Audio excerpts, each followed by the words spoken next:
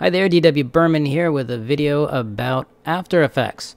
Yes, I used to do a lot of videos about Lightwave, and I still intend to do videos about Lightwave again, but I've been using After Effects a lot more the last couple of years, so I haven't had as much playtime in 3D as I used to have. So full-time job, blah, blah, blah. You don't need to know all that.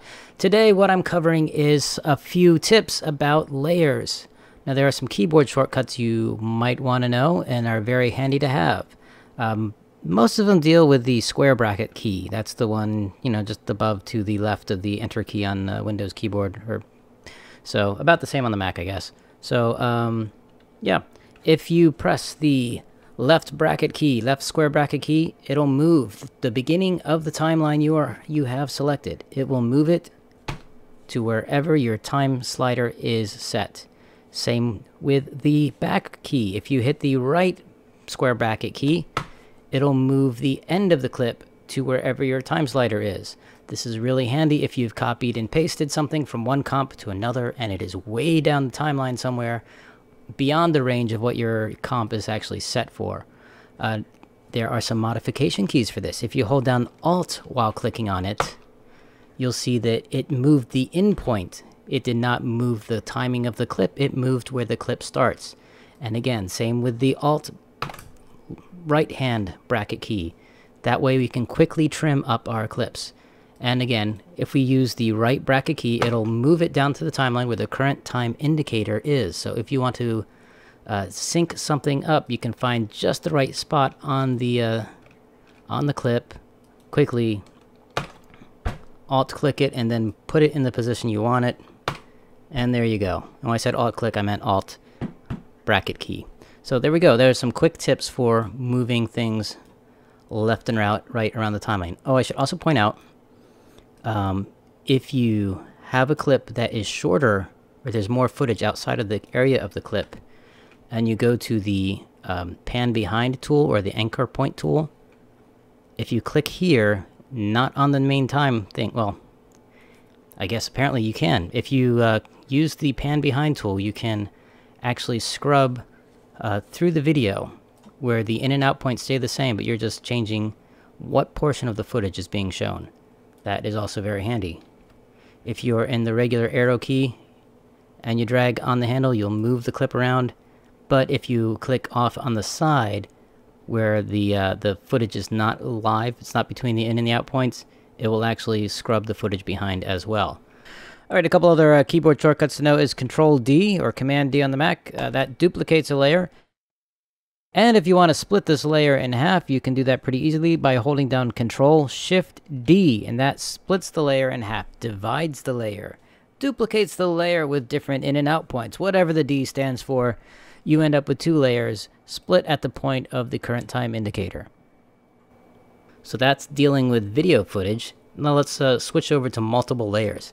Here I have a comp with a whole bunch of layers. Let's say I want these all to be lined up. What I can do is I can click on these three. Somewhere up here in the menu system there will be a line. And this only works for 2D objects. So my line panel opened up way at the bottom. So here, this is like Photoshop or Illustrator. We can line these up pretty quickly like this and distribute them on the center. And let's kind of do the same. Let's align them to the left side. It probably makes a difference as to which order you select in. I should probably know that. Okay, so let's redo these again. Distribute layers. This is not the greatest example, but here we go. They're lining up. Looks like I have an extra video clip hiding back there. Let's get rid of it. Okay. And again, we'll do the same thing vertically just to make sure they're all lined up, and then I'll mess them up again in a very short amount of time. So again, here we have just a grid of clips. It's all nice, but what if I wanted this one popping on, then this one, basically down the line. These aren't actually in order, so that'll make it a little difficult. So let's rearrange these. Oh, I should probably point out that rearranging has a keyboard shortcut as well. You can move these layers up and down in the stack. Control left and right bracket keys. Control right bracket moves a layer up in the stack, and Control left bracket moves it down in the stack. And if you hold down Shift, it'll jump it to the top if it's the right bracket, and it'll jump it to the bottom. This is very similar to Illustrator's layer ordering keyboard commands. So send to back, send to front, all that stuff, it's pretty much the same. It's not something that's immediately obvious. So anyway, let's see if we can get this quickly in order. And let's move that one up to here. Sometimes using the mouse is a little quicker for me. Sometimes using the keyboard's quicker. Okay, so let's say I want to pop them in order, left to right. A quick way to do this is, again, using that keyboard shortcut, the Alt right-hand bracket, that will shrink all the layers to that size.